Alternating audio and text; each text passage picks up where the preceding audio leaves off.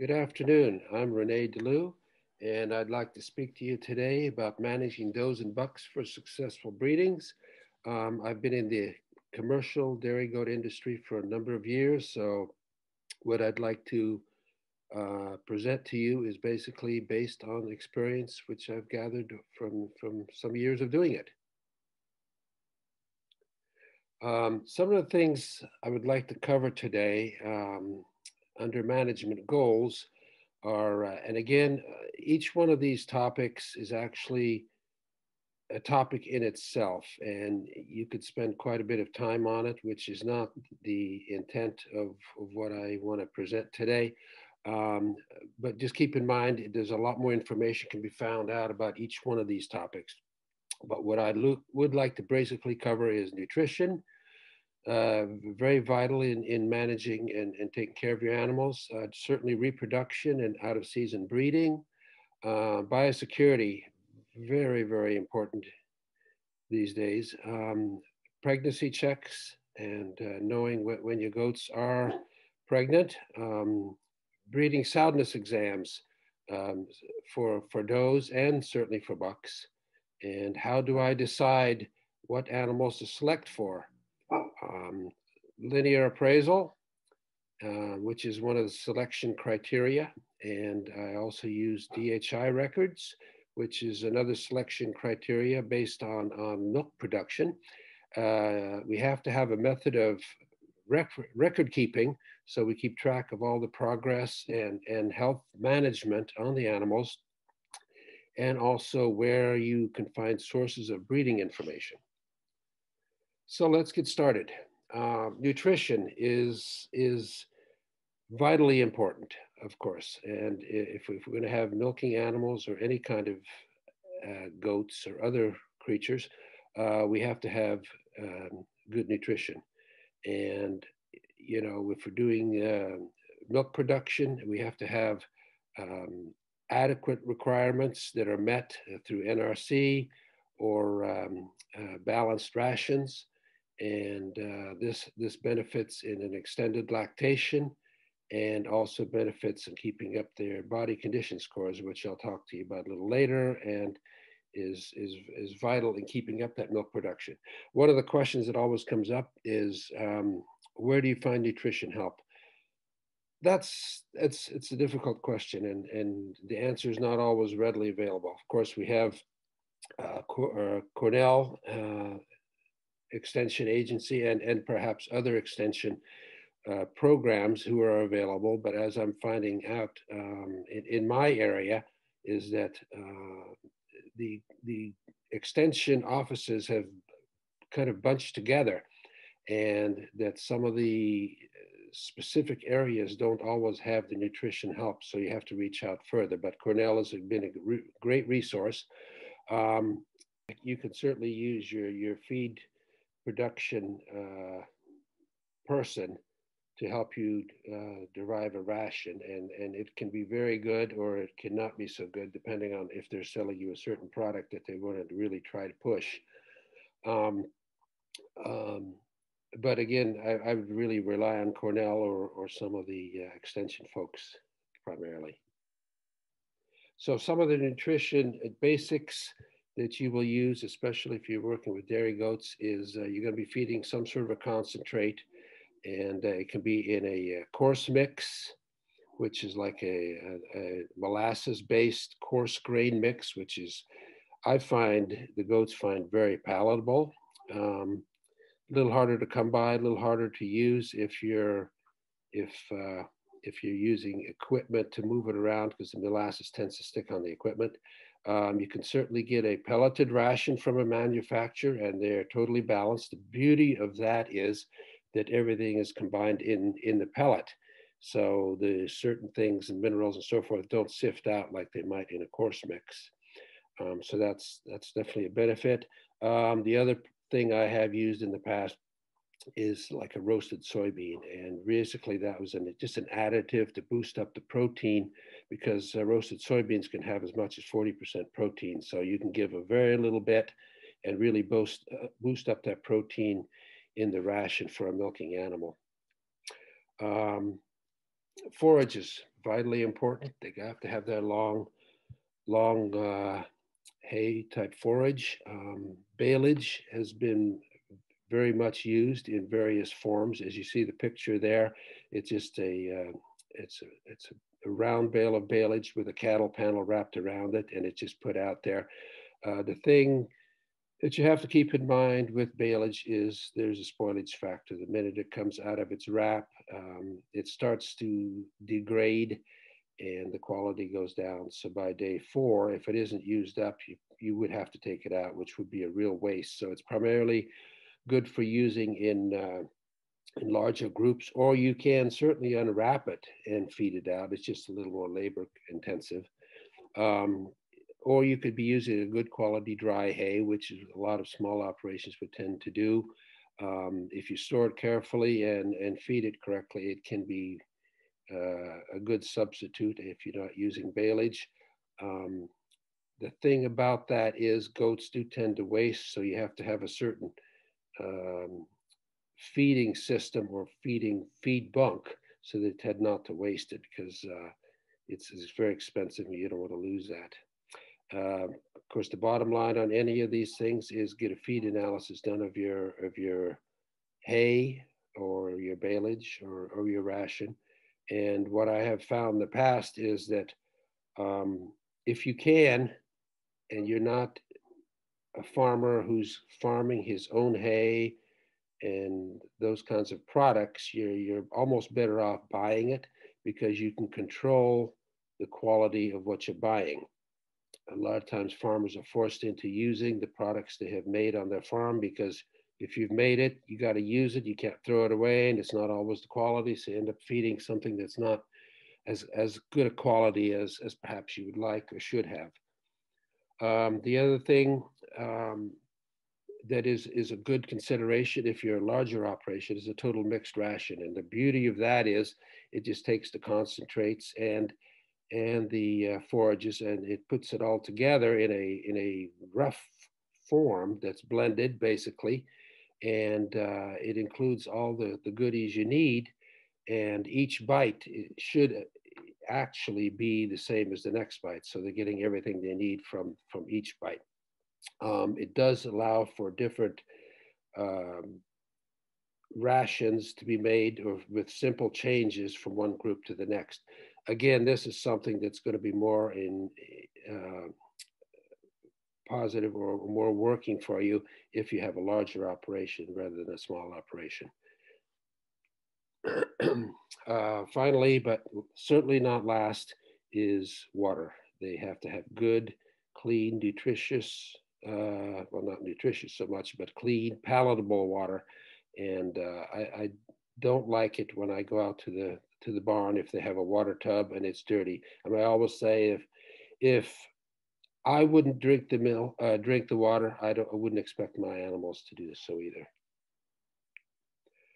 Moving along, getting into body nutrition, body condition scoring, there's a chart that goes from actually 1 to 6. Now, most of the charts that actually get used go from 1 to like 5.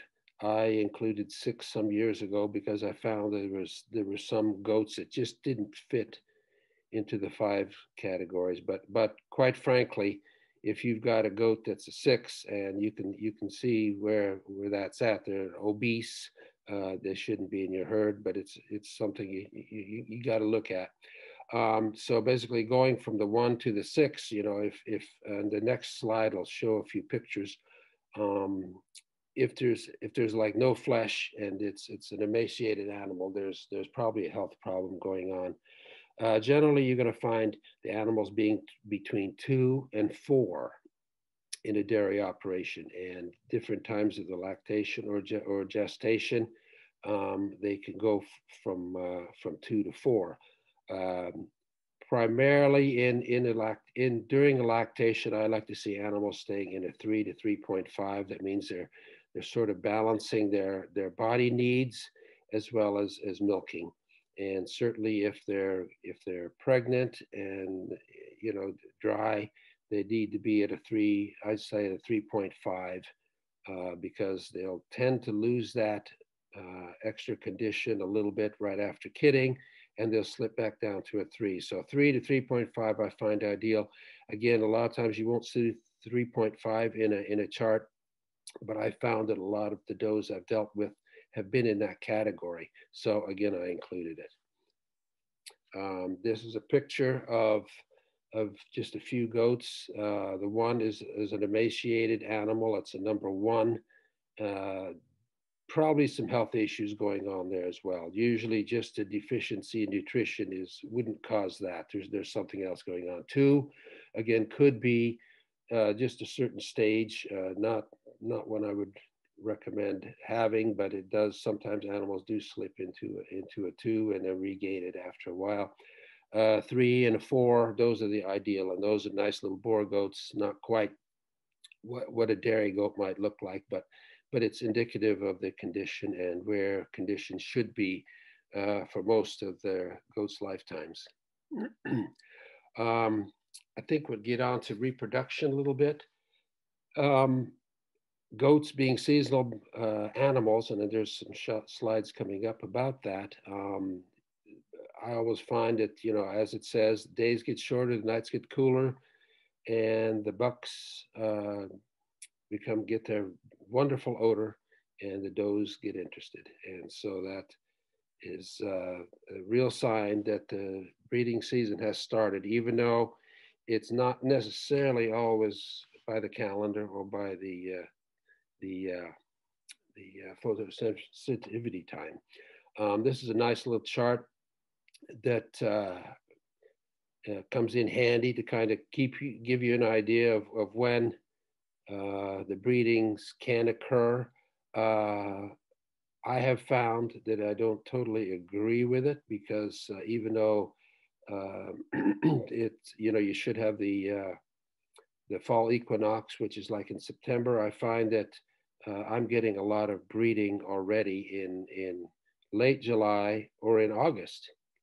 And so that it's a little bit skewed, but photosensitivity wise, it's on target, but it just doesn't quite match what happens with the goats.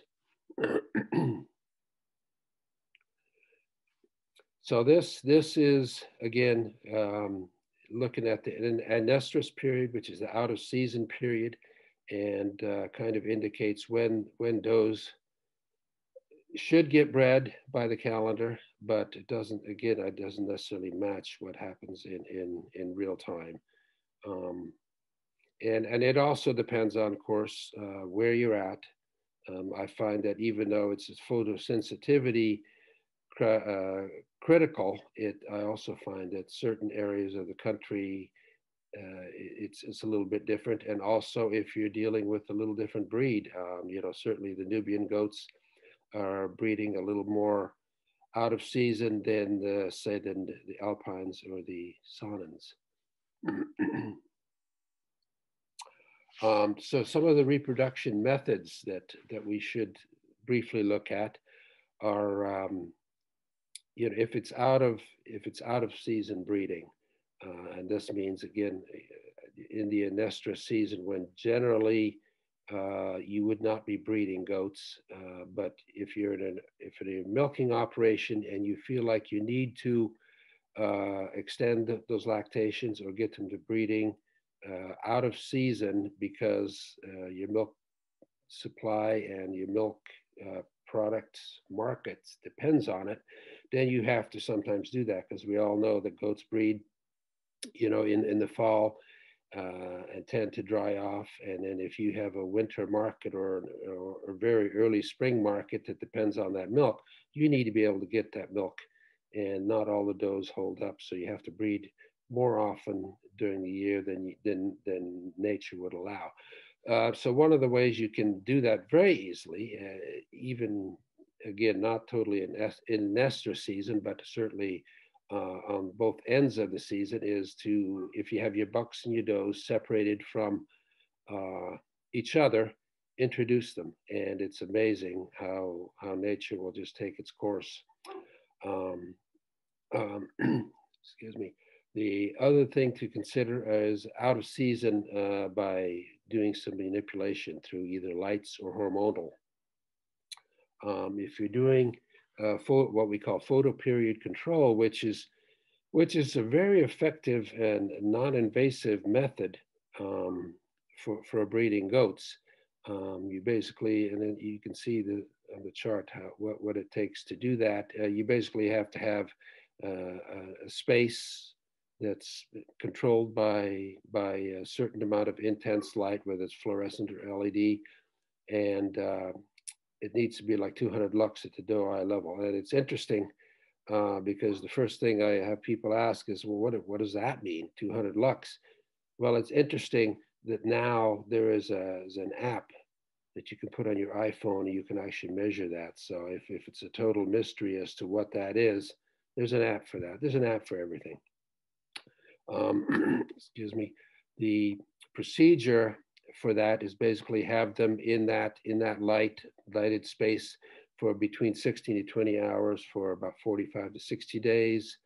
You change that and reduce it to the ambient light for 35 days. And then if you do the same for the bucks and the does, and then bring them together, they will start breeding very quickly. And in my experience, that is usually like a small brush fire. The first day you'll have one, and then the second day you'll have more. So you really have to keep your buck and does ratio like 1 to 15, because that buck will just, he won't be able to breed all the ones that are coming into heat so quickly. And so you have to have enough bucks for enough does. So, and again, all those have to be kept separate. The bucks can be kept together, but they can't be kept with the does. I have found over the years that the results are quite interesting, that the early bred groups, usually from February to April, can be 91% conception rates from the out of season using the lights. If you go a little further out and it go to May, it goes down to like between 80 and 87%, and the whole season, all from February to like June, is like 78%. So it's pretty effective if you use it. But again, you've got to have the space to separate everyone, and you've got to have the space to be able to alienate, the certain groups from everybody else. And I have found that it works well in yearlings, because if you have a separate facility where you keep your yearlings, it works well. If you try to do it on your milking groups, you can do that, but you don't want all your milkers in that synchronization group, because then they'll all come into heat, and that's not what you're trying to achieve. So you have to be able to keep separate groups, and that's not always easy for every farmer to do. But that's but it's there, and it does work. Here's just a quick picture of a barn.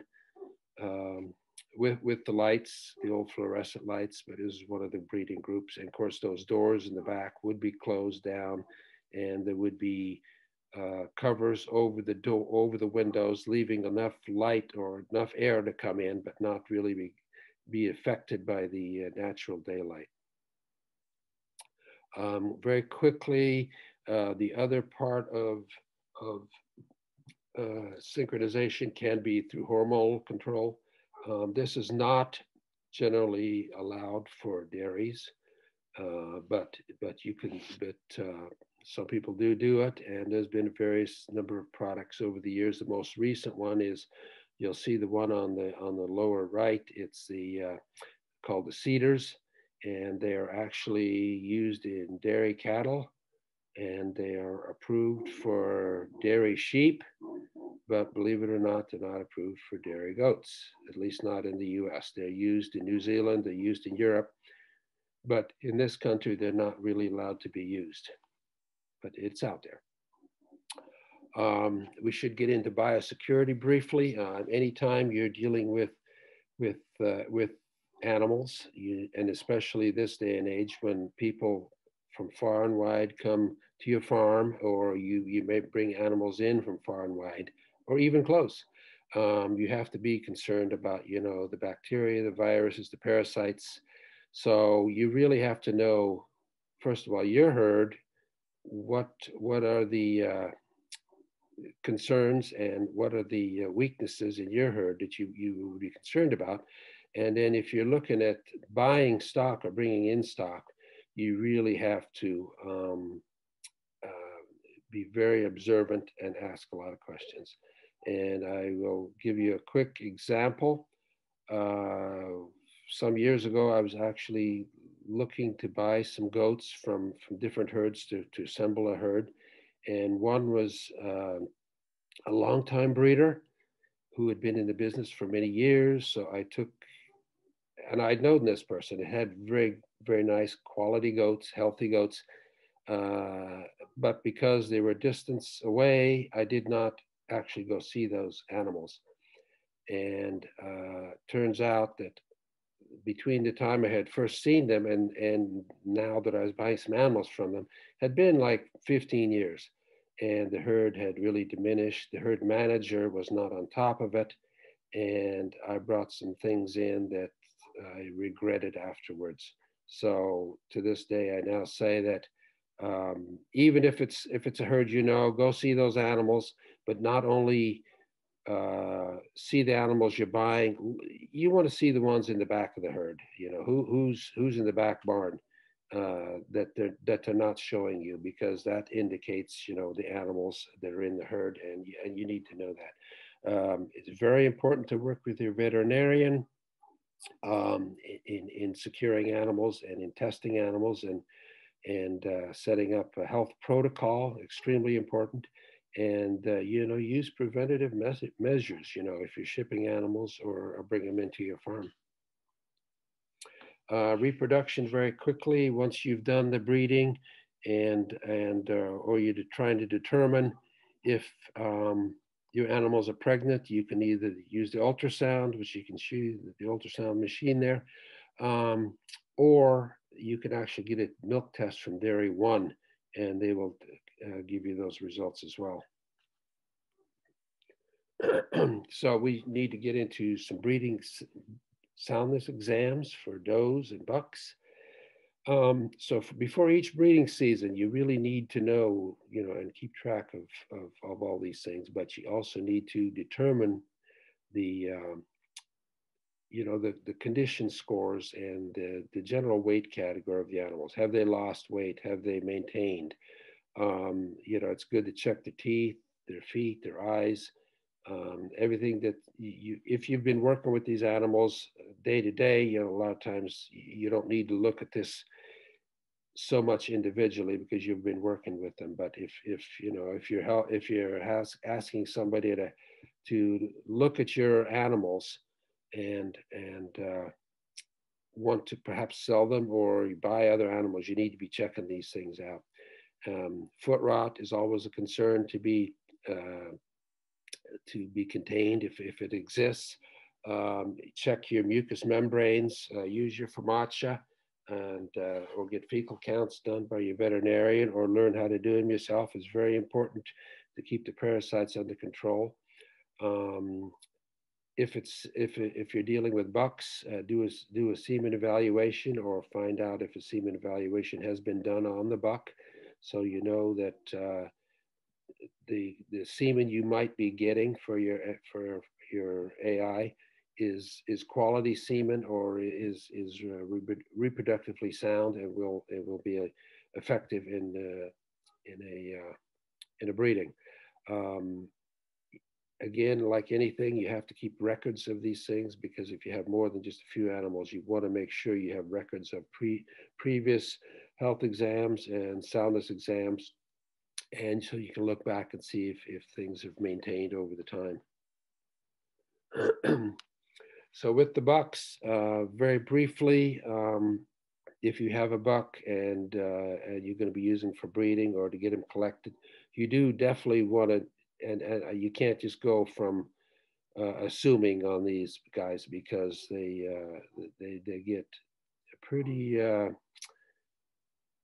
should I say, that they urinate on themselves and so forth, and don't keep themselves in the greatest of shape. So you really need to check the penis and the prepuce and so forth. and clean it up. Maybe shave it down, wash them if you have to, because it does get kind of gross down there, and you don't want to be using those bucks to necessarily breed your does if they're in that condition. Um, you do have to keep an eye on pizzle rot, which you'll see very quickly. It's like an infection right around the prepuce, and it's easily controlled if you keep a clean buck. One big concern in bucks and certainly in wethers is the urinary calculi, that you want to make sure that the bucks are urinating when they should be, and without straining, and that's all due to the balance of the phosphorus to the calcium that's in the ration. So you have to really keep them on that ration and maintain it very well. um, so if you do the breeding soundness exams in the bucks, you need to do the palpation of the scrotum, and if you've done this a few times, you'll learn to differentiate very quickly that the epididymis at the bottom, and you have to make sure that it's a decent size and nice and firm, but not too firm, and that everything is generally soft and not very hard. If it becomes really hard and it almost feels granulated, that means there's a sperm granuloma in the bucks, and it's going to affect the breeding and the outcome of pregnancies, because there's not as much semen being produced there. Scrotal circumference is an important thing. This is actually a sheep that's being measured here, but you could do it in bucks as well. You can see in the chart that basically the larger the scrotum, the more semen they will produce. And if you have a buck that has very small testicles, and they're very small and they're very hard, you're probably not going to get much conception rate from the bucks you're using on him, which he's probably going to have reduced libido anyway. So if you're going to be collecting or using bucks, just a few quick things to think about. If you're getting a buck collected, each collector has their own guidelines, so you just basically need to follow those for that. But in general, you clean, wash, like I mentioned before, shave that prepuce area, make sure his feet are trimmed, and you have to have an ID on the buck, whether it's a tattoo or an ear tag or some sort of verifiable ID, because these bucks do get registered if registered a bit also in the manner of with the straws identified and so forth. So they have to be able to verify that the buck is who you say that buck is. Use a few does to get him going, and then separate him for several weeks before collection. Just a few. Don't transport with does in the trailer, obviously, because then he's going to breed them. Make sure that he's on good nutrition. Make sure that phosphorus calcium ratio is been maintained. Use no antibiotics on him, because that does affect the semen quality and the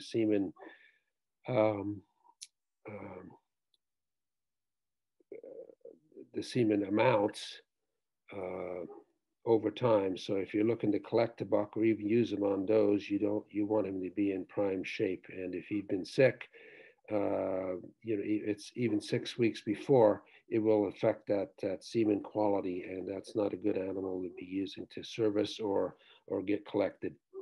Do make sure that they're not near a year old. I mean, bucks will definitely breed earlier. I've seen some of them try and succeed actually at 5 months old, but that's not a recommended thing. They should be closer to a year when they're starting to get a little bit more maturation and a little bit of size, because if they start too early, it'll just stunt their growth and they'll never really get to a good size in adequate time. And a critical thing is make sure the buck is handleable, because I have seen too many bucks that get aggressive, which is in their nature, but You don't want them too friendly, but you want them to be able to be handled by people so you can get them collected or you can move a buck to the breeding pen and so forth without being attacked. So always keep in mind that the biggest impact you can make is having an elite buck. I mean, because he's half your offspring each time you use him. So that's a very critical thing that you need to have in your bank, genetics bank. So this is basically we're getting into some production parameters here. This is just a copy of a milk production, a DHI milk production sheet. And we could spend quite a bit of time going through all the details on the sheet because there's a volume of information there. But basically what it's telling you is that in a 305-day lactation, how many pounds of milk did she produce, what kind of fat percent, how many pounds of fat, how many pounds of protein, percentage of protein, and so forth, actual completed lactation, what that ran. And you can see some of them, they milk X amount in 305-day lactations, but they've actually gone on to, for this specific doe, went on to 486 days before she finished that lactation. So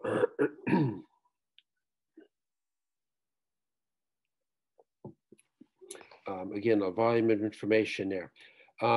So this is actually a USDA genetic evaluation for bucks, and each breed, whether it's Alpine, Toggenburg, or Saanen, has a listing of all the bucks, but generally the top 15% get published, and what that's based on is the does, the daughters of the bucks that are on test. And again, in order to prove a buck, the daughters have to be on test. Everybody has to be registered. It's the dam, the sire, and then obviously the offspring have to be registered. And then it's based on how many herds, how many daughters, how many lactations, and so forth. And it's always interesting because even at a top proven buck, generally you'll never see more than a couple of hundred daughters or lactations. If you look at a bull proof, there are thousands and thousands in a bull proof, and that's a real indicator of the potential genetics that bull is passing on. With bucks, being that there's just not very many large herds that are on test that have a significant number of does, a buck proof is never that indicative, but it's the best we can get. The linear appraisal is based on the conformation part of the animal, and it's done in this country. It's done by the American Dairy Association, and they use a body conformation traits. There's 13 primarily, and there's one secondary trait, and they just basically measure each animal and look at the traits and score them, which it's a good thing to have, because obviously a weak conformation animal will not necessarily hold up a production. They may be a beautiful animal to look at, but if they're not all dairy type animal, they just will not hold up. And that's what you definitely need, because you're looking for production and conformation as a combination. And so this is, this is valuable for anyone, whether it's a large herd or whether it's a small herd or a seed stock operation.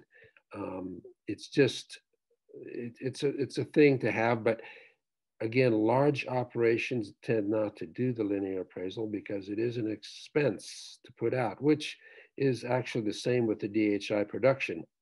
I've had a number of people over the years say, well, I can't afford the DHI milk production records. And I've always said, I don't know how you can afford to not have it, because I don't know how you can manage milk production without knowing actual milk production and what they're giving in the volume and the protein and fat contents and so forth, and how you move into a plan and improve your genetics and all those components without having that knowledge to begin with.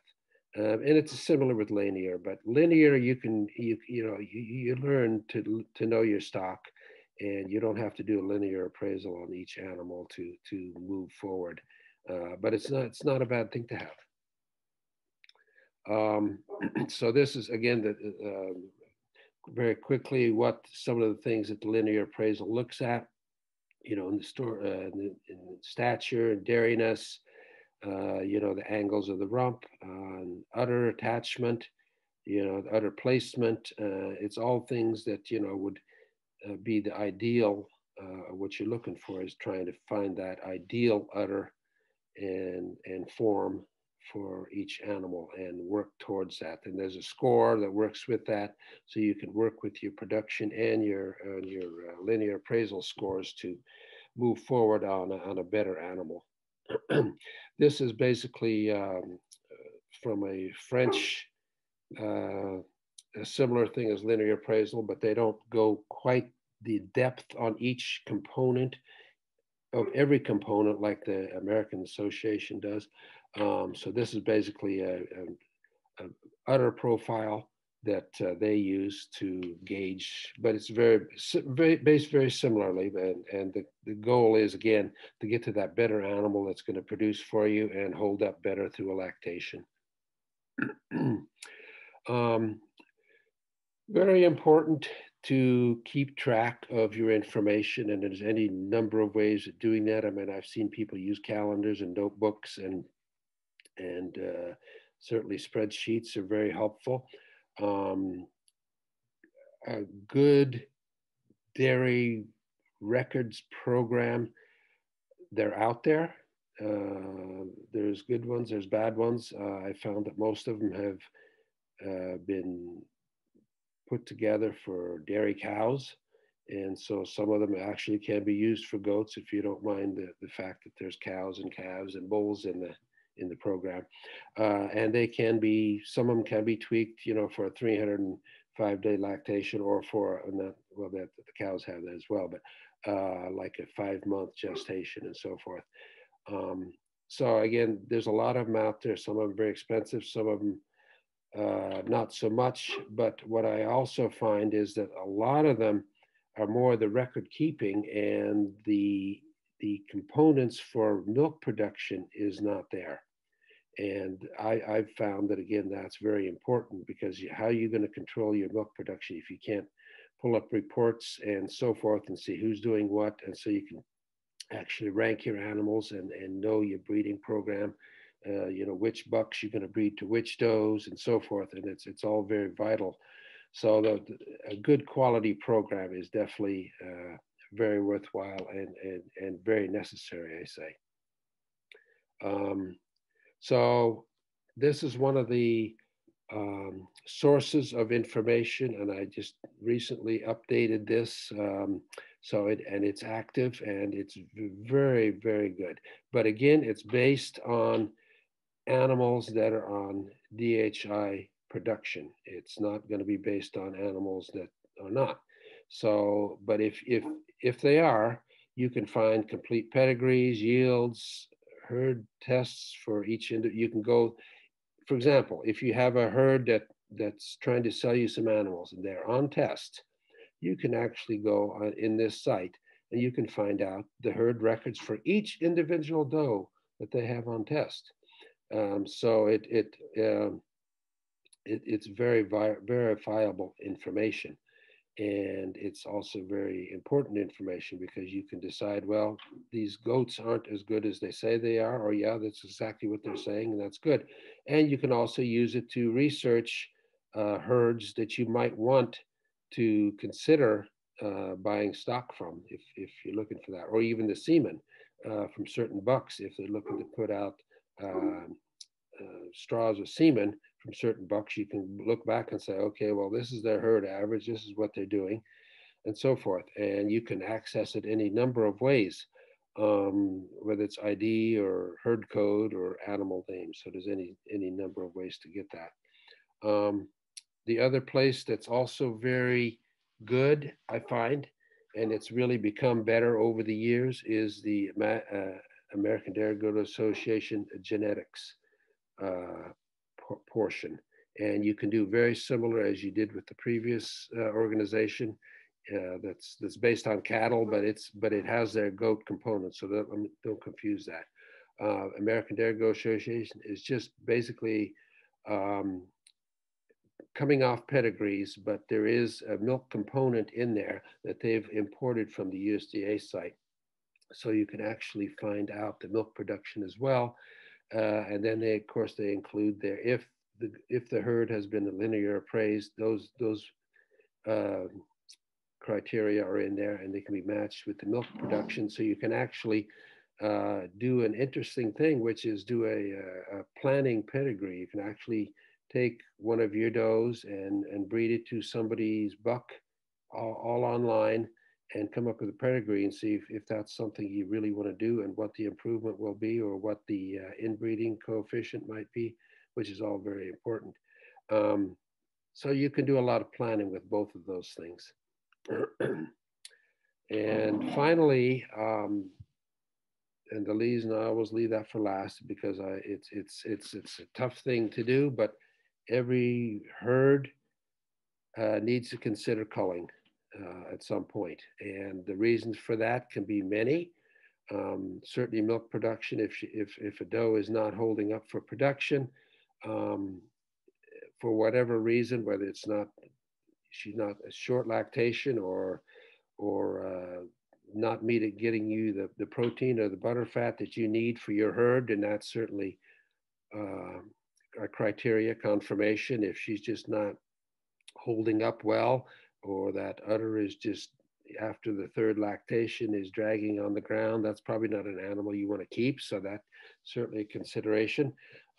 Health always, if it's an unhealthy, thrifty animal or an animal that constantly gets parasites and you can't keep it under control, that's something that you need to probably get out of your herd. Mastitis, always a consideration, not necessarily a problem for every herd, but it can be, and that's not something you want. Um, the final is animal disposition. I've seen animals that are just the boss goat, no matter who you put them with, where you put them, and they're just basically nasty individuals. And to the point where even in a milking parlor, they're just biting and bossing everybody around. So those animals just don't really have a place in your herd. Um, but and also if you're trying to keep a herd at a certain size, as you grow, you will find that you have to take the animals off the back end to make room for the new stock. And you always have to keep in mind that your young stock, if you're doing things right and you're doing a good breeding program, that your young stock is the next generation of better genetics than the previous. So in order to make room for that, you have to get animals off the other end. And these are the various reasons that you can come up with to do that. And finally, this is my contact information if I can ever help you with anything.